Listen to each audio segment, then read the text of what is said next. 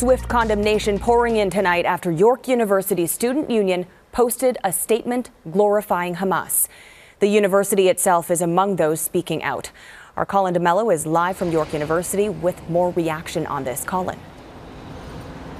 Well, this is a collection of student unions here at York University whose comments have sparked a lot of outrage. They effectively compared what Hamas did to resistance, saying the terrorist attacks were, in their view, justified. Tonight, York University is facing a lot of calls to crack down. As the global Jewish community comes to grips with the terror attacks in Israel, the escalating situation has led to new conflict on the campus of York University. 3 student unions, including the York Federation of Students, issued a statement that's received widespread condemnation. The student union says it takes the position of solidarity with the Palestinian people, condemns all forms of colonial violence, and added that resistance against colonial violence is justified and necessary. Frankly, I find it disgusting that they would put out such a release. I just don't see what confusion there is out there at this moment in time. We have people who were taken hostage. We have families that were slaughtered and butchered by terrorists. There should be no confusion on that issue.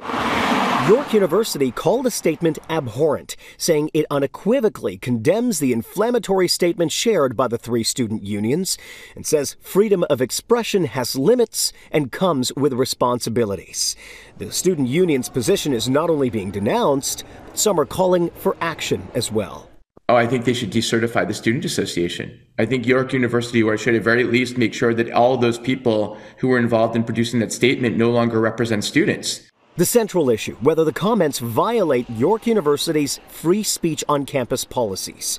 The provincial government, which regulates the university, is firm, calling on York to rein in the student union. I strongly encourage York University to take all steps necessary to make sure a statement like this is not only retracted, but those that are responsible for this type of a statement are no longer in a position to make statements of this nature. But the student union isn't backing down, telling Global News it is often at odds with the university, leading to some concern about the safety of students. I think it's up to York University to ensure a safe place for Jewish and pro-Israel students on campus. And it is clear that with this current student society, that is not the case. And it is up to York University to take action. Action that goes beyond statements of condemnation. And the Minister of Colleges and Universities is watching this situation very closely from Queen's Park. Jill Dunlop issued a statement calling on York University to hold these student unions accountable. She did not say, though, what accountability actually looks like. At York University, I'm Colin D'Mello. Tracy, back to you. All right, Colin, thank you for that.